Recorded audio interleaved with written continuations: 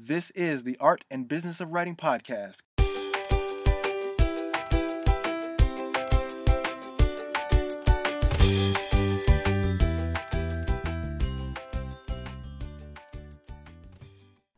Kate Erickson is a creator, engager, and implementer over at EOFire, a 7-day-a-week podcast that interviews today's most inspiring and successful entrepreneurs. She's also the host of Kate's Take, the EOFire Audio Blog, and author of The Fire Path, a beginner's guide to growing your online business. Kate is passionate about helping entrepreneurs create freedom in their business and life through developing systems and processes that can help their businesses scale and grow. Kate, welcome to the show. Chris, thank you so much. I'm excited to be here. Yeah, great to have you. So, can you expand a little bit on the bio? Kind of tell us your background, in writing and entrepreneurship? For sure. Well, my background in entrepreneurship is still quite young. I only became an entrepreneur about 3-4 years ago. So I have a very corporate background. I did the whole college. I actually decided to go get my graduate degree, which was really just kind of me extending my runway because I didn't really know what I wanted to do yet. And when I was getting my graduate degree in English, because I really, really, really wanted to be an English professor, I graduated. I tried to go after that job. It didn't work out for me. And I found myself at a bank working in a human resources department. And I just got to the point where I'm like, man, I just know that there's so much more out there. I just don't feel like this is what I should be doing with my life. I go into work every single day, kind of feeling down about myself. I go into work every single day, not feeling great about going to work. And I get home every day and I don't feel fulfilled. I don't feel like I've made a difference or an impact or any of that. And so in 2011, I finally took my first entrepreneurial leap, learned so many lessons. I tried to start my own business, and about 6 months later, kind of threw it in the can and said, let's start again. Went back to corporate, actually, to start earning some money because I had burned through my quote unquote runway during those 6 months that I wasn't able to make anything happen. And then I teamed up with my business partner and my life partner, John Lee Dumas, and we've been running EOFire together for about 3 years now. Now, what was it like, when you first took that leap? What were some of the concerns that you had, or what were, some of the things that you thought were going to happen that may not have happened? My concerns were anything and everything. Like, Chris, I am such a planner and I am such an overthinker that when I first took that leap, oh man, I was so scared. I had no idea what to do. I honestly hadn't really set myself up very well for that leap. Financially, I did because I purposefully stayed at my job and built out that runway. So I wasn't really financially concerned, but I didn't know what running a business was about. I hadn't really done any research or, consumed content from those online who were doing what I wanted to be doing. I kind of just leapt and, started a website, and I started going to mixers and meetups to try and meet people that, I could potentially help serve. And it never worked out for me because I didn't really know who I wanted to serve. I thought I did at the time, but looking back now and all the lessons that I've learned over the past 3 years here at EOFire, I realized that I did not have a niche. I was trying to serve way too many people. And in doing so, I wasn't clear on exactly what I could offer someone. So, I was really nervous about, I do this, is this going to work? And I think that a lot of that really messed up my mindset. And I believe that it was a big contributing factor to the reason my business didn't work. I really didn't have that confidence that you have to have as an entrepreneur. Of course, we're all going to be scared and we're all going to wonder, have that imposter syndrome, like, can I do this? Does anyone care? But we've got to find ways to get past that. And I wasn't able to get past that. Now, you raised some good points in this statement you just made. I want to go back to a couple of them. The first one, you said you didn't know who you wanted to serve. How valuable is that now that you understand? And what lessons can you pass on to people who are listening about taking the time to figure out who it is you want to serve before you make that leap? I mean, I can honestly say it's like the biggest game changer. If I were to go back in time and start that business over again, knowing exactly who I was talking to, exactly who I was serving and what I had to offer them, I believe that I could have made it work. I definitely think that that is the reason why my business failed, is because I did not know who I was talking to. So that kind of speaks to how important I think it is. And, for anybody out there who feels like they're struggling with figuring out who exactly it is that they're talking to, and I don't just mean entrepreneurs, I don't just mean, small business owners. I'm talking like, I am speaking to entrepreneurs who have started their business in the past 6 months and their goal is to create a product for their audience. Like, that only scrapes the surface of like how intimately and closely you should know who you're speaking to and exactly where they're at right now, because that's really what's going to help you create content and value that they're going to care about. Otherwise, if you're just creating it and kind of hoping that people are attracted to it, it's going to be really, really difficult to grow an audience. Oh, I agree with you 100% on that. In Michael Gerber's book, The E-Myth, he talks about, Mm. the entrepreneur, the technician, and the manager. And it seems like a lot of people who start businesses come out at that technician stage. Mm-hmm. And you talked about, you had to consume content online. That was something you felt like you didn't do well. How important is it to find the right content to consume online? And where should we be looking for content that's relevant to entrepreneurship or even just digging into our own niches? Yeah, I mean, right there, I think it's important to understand, what niche and industry you're in as a whole, because that's where you're going to know where to go and find the content that you need. Finding like online mentors, and I don't necessarily mean actually like going and hiring someone to be your mentor or your coach, but just having somebody who you virtually follow online, whether it be their blog, signing up for their email newsletter. These are all great ways to learn from people who are where you want to be. So if you have this vision for your business and you say, let me use John as an example. When he was first starting out and he had the idea to start this podcast where he was going to interview entrepreneurs, he went online and he found people who were where he wanted to be with his podcast. These were people like David Siteman Garland of Rise to the Top, people like Pat Flynn of Smart Passive Income, people like Amy Porterfield. And so when you know where you want to be in your business, you can go online and start finding people who are already there and start following those people, start consuming the content that they have to share. Because especially in this niche and this industry that we're in of podcasting and interviewing entrepreneurs and inspiring others to take their entrepreneurial leap, a lot of people who run these types of businesses are very open with sharing how they've done it.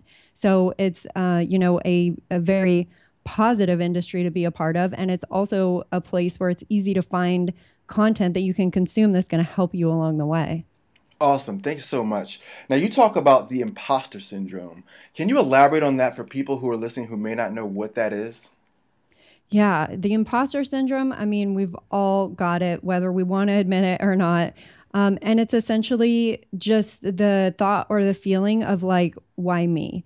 Literally feeling as if you're an imposter. Like, I don't have enough knowledge to be teaching other people this. I don't have enough experience. I don't have any experience. So what is it that I could share with people? Why are people going to want to listen to me? These are all thoughts and feelings triggered by the imposter syndrome, and just kind of feeling as if you don't really have what it takes to make whatever happen that you want to make happen. And when you can put that to the side and understand that this is your mind playing tricks on you, that this is fear standing in your way of making an impact and creating what you want to create, because we all have experiences, we all have knowledge, and we all have something to share. We just need to figure out what it is, and we need to get out there and start sharing it. Oh, absolutely. I love that. Just figuring it out and getting out to sharing it. Because yeah, it's true. Everyone has something. Everyone has a passion that they can pass on. I mean, you hear it everywhere, every day, in forums, on Facebook, Twitter, wherever it may be. But I mean, finding that and figuring it out is so important. Which brings me to my next question about your book, The Fire Path. You essentially created that. I started listening to The Fire Path when it was just on your audio blog. And then you compile it into a book, which made it even better because then I could sit down and read it and listen and outline my entire journey. Like, how important do you think it was for you to create that for people, and how effective do you think it's been in helping other people? I mean, the fire path is what I wish I would have had when I first started. And so my hope is that it's impacting a lot of people. I certainly hear from a lot of people who have read the book or listened to the podcast and heard that on the first 16 episodes. that it has been incredibly impactful just in giving them like a step-by-step, giving them an outline and kind of like a roadmap or a guide of what it's like to start your own business, of the things that you should be thinking about that you're probably not thinking about right now. Because a lot of the stuff that's online, a lot of the posts that you might see in forums or threads that people have started, things that are getting picked up by Google, these are, massively valuable posts, but they're talking about how to monetize and how to create products and kind of like this higher level stuff that when you're first creating your business, it's really not what you should be focusing on, because you're missing laying the foundation for a strong business. You're missing laying a strong foundation so that you can start growing an audience, because that's the most important thing. If you don't have anyone that you're speaking to, if you don't have an audience to offer products and services to, it's not going to matter whether or not you know how to create them if nobody's there.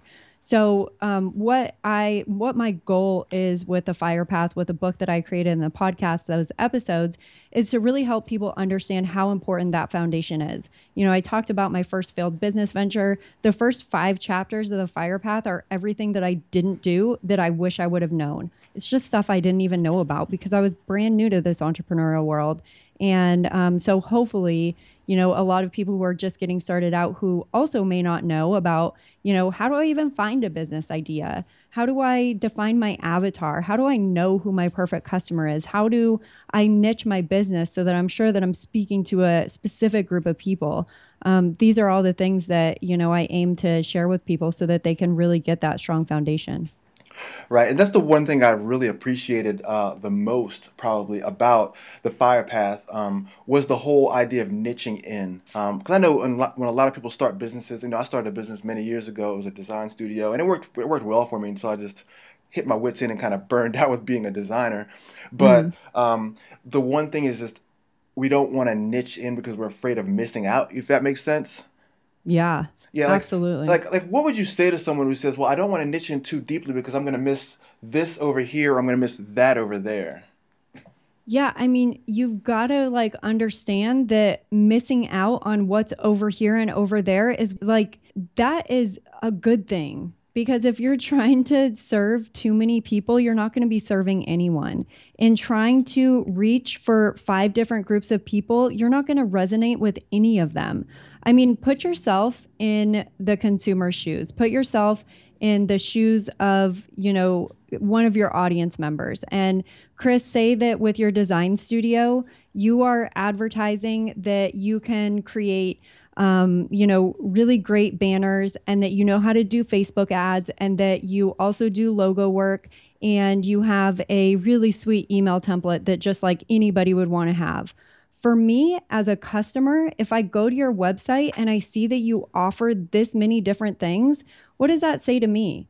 That says to me that this design studio doesn't really have a specialty, that they don't really have a focus, that one thing that they are just so good at. They're better than anybody else at it. That's the type of person that I want to work with. And would you agree, Chris, that that's the type of person that you want to work with too? Somebody who is an absolute master in their category? Absolutely. Now, let's talk about foundation. You talked about the avatar and building, kind of your presence. What do I start with? If I want to put the foundation of my business together, where do you suggest I begin? Well, I think it really begins with knowing who your perfect customer is. So once you have a business idea and, you figured out that this business idea, it pulls in your passions, you have some experience or expertise in this area. You've kind of proven it through finding that there are people out there talking about whatever it is that you're going to create. So you have a viable business idea. The next step is to find your perfect customer. Who is that one single individual that you're going to serve?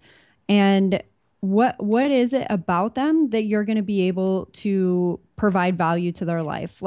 What's their biggest struggle? What's their pain point? What keeps them up at night? These are the things that are so important to know about your avatar, because that's what's going to help you create content. A lot of people are like, okay, I have my business idea. I'm ready to start. What do I do now? Do I write a blog? Do I start a podcast? Should I do webinars? Should I do videos? Should I be on Facebook? Should I be on Twitter? So many questions come up about what do I actually do now? And all of those questions can be answered by your avatar. That's why it's so important to find them and to know them, because if your avatar is on the internet and they're searching for blogs to read and they don't like listening to audio and they're not really a video person, like they just like reading, then you know that you should start a blog.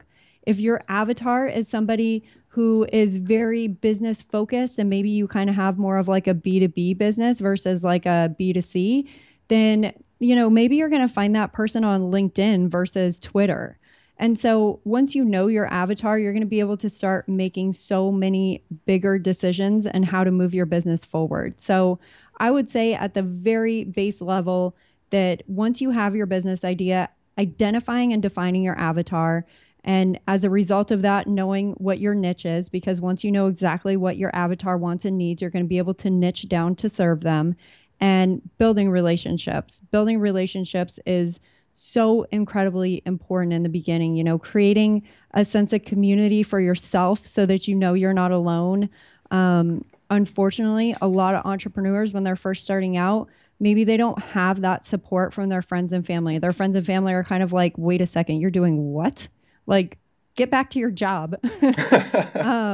And, it's really unfortunate because we need that support. We need to surround ourselves with like-minded people who understand what we're going through, who are on the same path as us. So building relationships is definitely another foundational thing for your business that I feel is really, really important.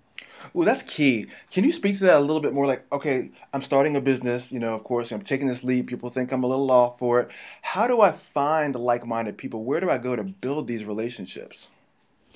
A lot of it depends on your industry, your niche, where you're located, because there are a lot of opportunities that I think we don't really recognize, like right in our own backyard. When they say, when you like get a new car or you start driving a car that you've never driven before, and then all of a sudden you start seeing those cars like everywhere. But before you didn't even know that they existed.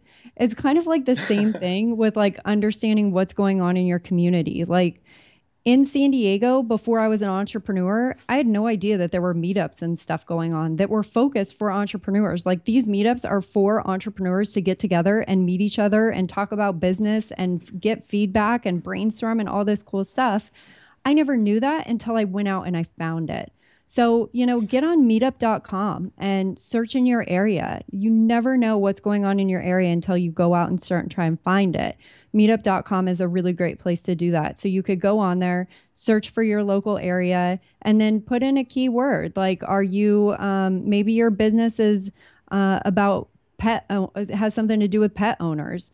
There are like actually pet owner hangouts on meetup.com where you can like go and physically meet up with these people. So in-person meetups are great. If you're not in a location where you feel or where you're not able to find a lot of that going on, go online. Online communities are an amazing place to connect with like-minded people. You could go into Facebook or LinkedIn or Google Plus, whatever your preference, and you can just type in the search, pet owner group, or maybe you're a designer, so you want to find other creatives, or maybe you're an entrepreneur, so you want to find other entrepreneurs. Just type in the search in these social media platforms, and there are groups there that you can join and become a part of. And that's where you can start meeting other people who are on the same page as you, who are doing the same things that you're doing, and, who can help support you. That's great. Yeah, I think just having support, it's vital in the beginning because it's a hard thing to do, to take that leap and to make those decisions. Real quick, so I listened to Michael Stelzner from Social Media Examiner. He was talking one day about how he started Social Media Examiner. He felt a little discouraged at first because he said that there were other people doing the same thing. But then he realized, well, I can look at it as saturation, or I can look at it as proof of concept. What are your thoughts on that? Like on the whole idea of kind of validating my business as proof of concept because there are lots of people doing it, as opposed to, is it saturated? Yeah, I love that it's proof of concept. All ships rise in a high tide. We need to start having a mindset of abundance rather than a mindset of scarcity. And, going out there and seeing that other people are already doing what you're doing, you're going to do it in your own unique way. Yes, there are tons of other entrepreneurship podcasts out there. Yes, for me, there are a ton of people out there talking about creating systems and processes. But I know that I can bring a unique spin to it because nobody else is me. So even if I'm covering the same topic, I have my own unique way of going about it, and different people are going to resonate with that. People that might not resonate with somebody else talking about systems and processes might hear me talk about it and say, I like Kate for this, this, and this reason. Or they might do the opposite. They might not like me and they might like somebody else who's talking about it. But I would absolutely always look at it as that's proof of concept for you. Go out there and do it different and do it in your own unique way, and you will attract an audience. I love that. You said nobody else is me. Just that whole uniqueness. That's perfect. Now let's talk about Kate's Take a little bit. So how did that come about? Like, how did you decide, okay, I'm going to do an audio blog as opposed to perhaps maybe like some of the other podcasts, which are more interview based? Well, I certainly kind of have always felt that I wouldn't be the best interviewer. And not necessarily only that I didn't think I'd be that great at it, because of course with practice you can become better. It's just not something that I was really drawn to. And I was having trouble figuring out how I would make it unique, to the point that we were just talking about. You can certainly go out there and do something that other people are doing, but it has to be unique or else you're not going to stand out. You're just going to blend in with, every other interview podcast out there. So I was having a difficult time understanding how I was going to make it unique. I knew that I could make my audio blog unique because this was going to be a podcast where I would repurpose the content that I had published on the blog. We were getting great feedback from the blog posts that I was posting, but a lot of people weren't seeing them because they don't have time to go to our website and read 1,000-word blog post. But they do have time to listen to it while they're on their drive to work, or while they're, out for a walk, or while they're working out. They do have time then, but they don't have time to just sit down and be like on their computer. The beautiful thing about a podcast is that in order to listen to a podcast, you don't have to say no to what you're already doing to listen to that podcast. So being able to repurpose the content on a new medium to reach more people was really the main driver in creating the podcast. I was spending so much time on this content, feeling really, really great about it, but then thinking like, man, I just feel like I could be reaching more people. And I knew that a podcast was going to be a great way to do that. So that's really what drove me to start the audio blog is, getting this content into more people's hands. So let's talk about something you did mention. You talked about repurposing content, because that's a huge thing for my audience of, writers and people who are into the author sphere. How do I repurpose my content? Like, what are ways that I can do that so that my message, goes beyond just my blog or maybe just my little social media area? How many different ways and different methods can I get it out there and make it different? Yeah, this topic is really exciting for me because it's something that I never really thought about before until I started repurposing my own content. And then I just thought, oh my goodness, this is amazing. Because we work so hard on our content, whether it be a book or a blog or anything. And then, there is always that kind of like, okay, I've hit publish and it's out there. Like, now what?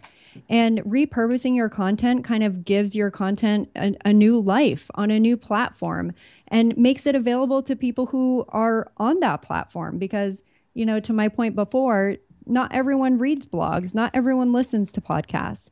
So if you can think about your content as, the origination of your content, whether that be a blog post or an article or even a book, a PDF guide, a download of some sort, any of those things can be repurposed in a number of different ways. One thing that I see a lot of people doing that I absolutely love is taking their podcast, and if they ask their guests the same question, maybe there's one question that they always ask every single guest. Taking all those answers and putting them together in a guide and making it available for your audience to download. That's an amazing way to repurpose your content. You've just taken the best bits of your podcast interviews and made it available in a PDF guide that you can now ask people for their email address in exchange for. So there you go. You're using content you already have. You're simply putting it together in a guide, which is convenience for people, because how cool is that they now get to download a guide and see what all of your guests said to one single question, giving them great insights. And, you get an email address for it. You're building your email list. Other ways to do it, like if you take Kate's Take and the Fire Path book as an example, I started writing the Fire Path as email responses to people's questions. And then I started thinking like, wow, I get this question a lot about avatars, or wow, I get this question a lot about niches. And I started building that book from emails. So I was repurposing email responses, turning it into a book. Once I wrote the book, I was like, well, maybe not everyone's on Amazon searching for this book. Why not create blog posts out of this? So I took every single chapter and I made it a blog post. Then I took every single blog post and I made it a podcast episode. And so you can start to see like where you can repurpose your content in different areas to reach a wider audience, to reach a bigger group of people. Wow, that is amazing. I love it. I love it so much. Just the ways that you can do that, stuff that you just don't even think about doing with your content. Yeah, absolutely. And it's so powerful, Yes. It makes you feel really good about your content. Other people, sometimes people email me and they say, I read your book, or, I opted in and I got your download, or I listened to your podcast. And I'm like, man, how many more people am I being able to reach now that I've just repurposed my content? It's so awesome. It is, and you even created kind of a stress-free way of writing your book, basing it on emails and blog posts. I mean, that is so easy. It is such a not that it's easy, but I mean, it's an easy way to pull in the content because people are asking you these questions. So it gives you fodder for being able to develop an entire book, it takes a lot of the edge off of you trying to come up with everything out of your head or doing additional research somewhere. So I think that's just a magnificent way of handling it. Yeah. Oh yeah. So now, in your bio, you said something really, really interesting that I like a lot. You talk about helping entrepreneurs create freedom. Like you didn't say you help entrepreneurs find money or create money, but you say freedom. How important is freedom first over financing just an awesome lifestyle or an awesome business? There's an order there, which is obvious. Can you talk to that?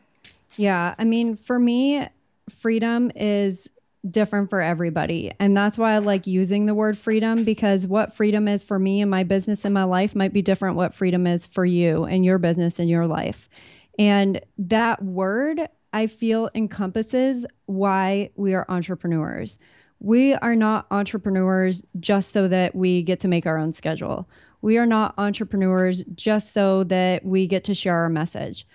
We are entrepreneurs to create freedom for ourselves. We are entrepreneurs to create freedom for other people. In whatever we're sharing, we're trying to make an impact in somebody else's lives, and that impact might be bringing them freedom.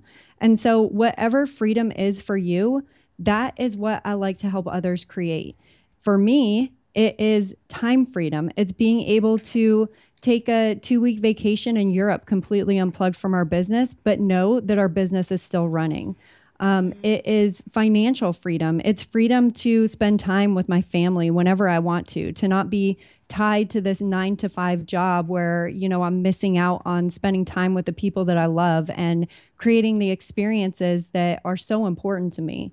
And so in creating freedom, that really just encompasses everything for me. And through the systems and the processes that we've built in our business, that's what's helped us create this freedom.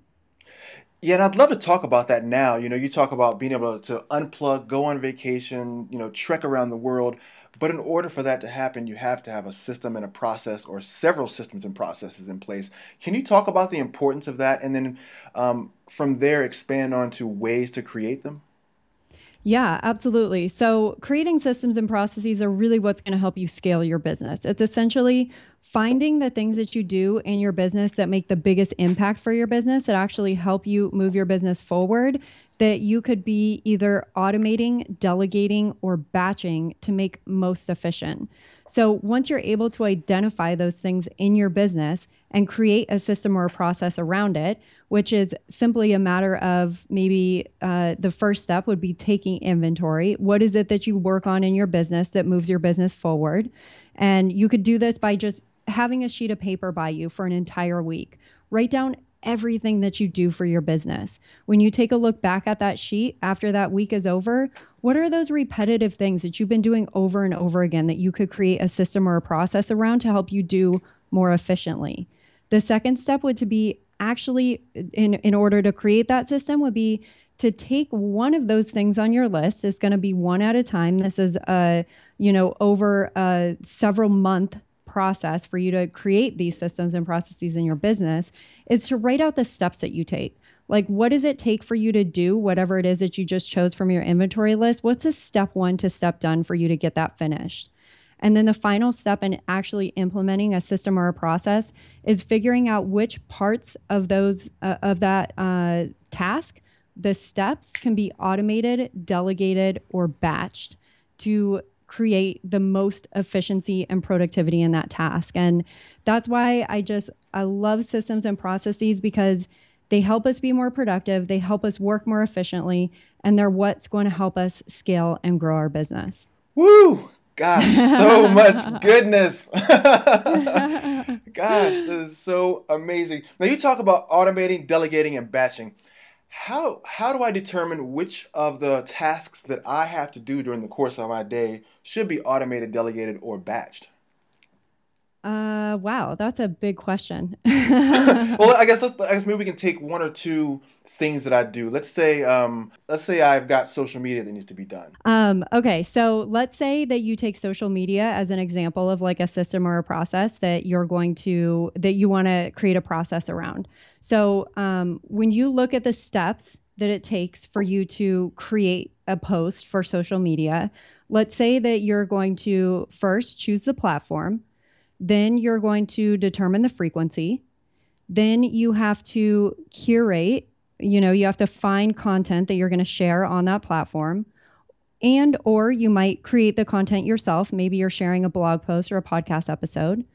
Then you have to actually schedule that content out. And then you, of course, want to follow up by engaging on whatever platform that is. So if we just take what I said as the steps that we wrote out, so we chose social media as the thing that we were going to create the system or process for. We just wrote out all the steps that it takes every single time we want to post something to social media.